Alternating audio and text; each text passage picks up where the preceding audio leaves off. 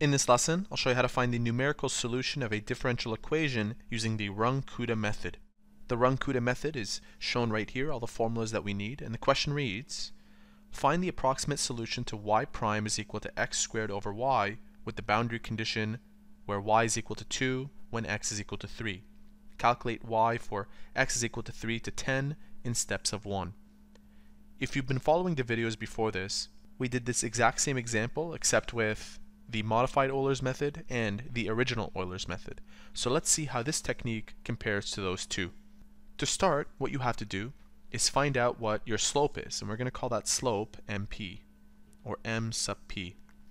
And technically, to find the slope of a differential equation, you substitute the point that you've been given, which is 3 and 2. So I'll substitute these values into here, giving me 3 to the power of 2 over 2. That's 9 over 2, which is equal to 4.5. We just found m sub p. Once you find m sub p, you need to use it to find y sub r. And to find y sub r, we take our previous y coordinate, which in our case is 2, and we add it to the value we just found for m sub p. Multiply to the steps, which in our case is 1, divided by 2. So 1 over 2, and technically this is equal to delta x over 2. If we calculate this, we should end up with a y sub r value of 4.25. Once you have found y sub r, you need to find m sub r. So I'm going to write that down, m sub r. Now to find this, we use the formula shown here, where m sub r is equal to the derivative, our derivative, evaluated at x is equal to our previous x value. Our previous x value was 3, plus delta x over 2. Delta x was 1 divided by 2 is half. So 3 plus 0.5, that's our x coordinate, so 3.5. And the y coordinate will be our previous y, which was 2, plus the slope that we found previously, and that was 4.5, times, once again, 0.5. If we plug this into our calculator, we should end up with 4.25. So I'm going to evaluate it at 3.5 and 4.25. Our formula was x squared over y is equal to 3.5 squared over 4.25. If we put this in our calculator, we should end up with approximately 2.882. I just found m sub r. Now I need to find y sub s. To find y sub s, I'll take once again our previous y plus what I just found for m sub r, 2.882, multiply that by 1 over 2 delta x over 2.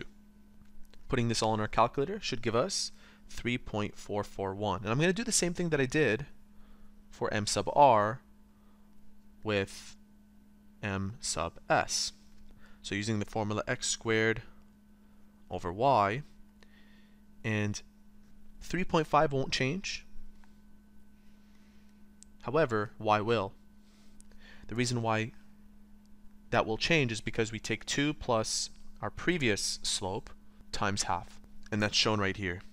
So the x coordinate stays at 3.5, the y coordinate will be 2 plus 2.882 times half. Let me show you. 2 plus 2.882 multiplied to our stepwise, which is 1, divided by 2.5. That gives us the y coordinate. I'll write that down over here, 3.441. Let's find out what m sub s is equal to. 3.5 to the power of 2 divided by 3.441, and this gives us 3.56. 3.56. Finally, once you found m sub s, you need to find y sub q.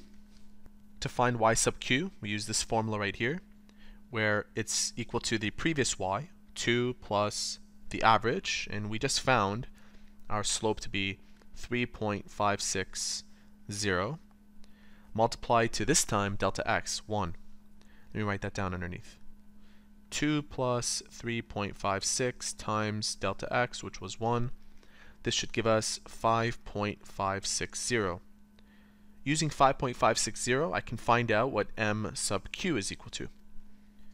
The formula for m sub q is right here, where you take your previous x, my previous x was 3, plus 1, that's 4, and our previous y, which was 2, plus m sub s, which I found previously to be 3.56 times 1. Therefore, we have 4 and, using my calculator, 2 plus the answer that was on my screen, 5.56. Let's go substitute that to get our slope, mq. X squared over y is equal to 4 to the power of 2 over 5.560. This should give you 2.878. Let me highlight all these slopes that I found. This one, this one, this one, and earlier, this one. Lastly, I'll find out what m average is by using this formula. 1 over 6 times mp plus 2 times m sub r plus 2 times m sub s plus mq. I'll show my work on the side. M average is equal to 1 over s, m sub p was 4.5, plus 2 times m sub r, which happens to be 2.882,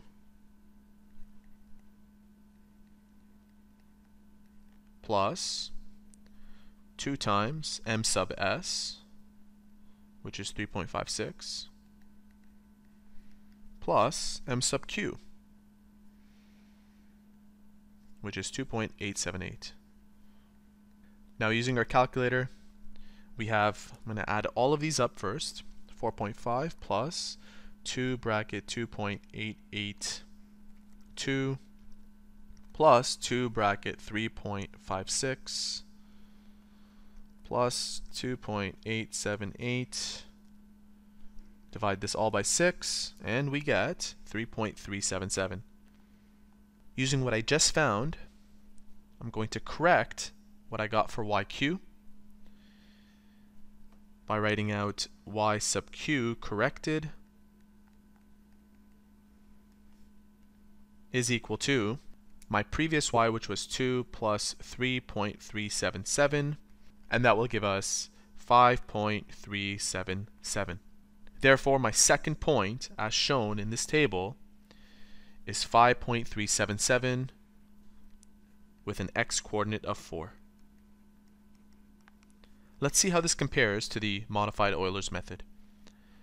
In the modified Euler's method, we got 5.48. But this one appears to be more accurate. 5.377 is closer to 5.354 than this number is to that number. And so there you have it. That is how to find a numerical solution using the Runge-Kutta method.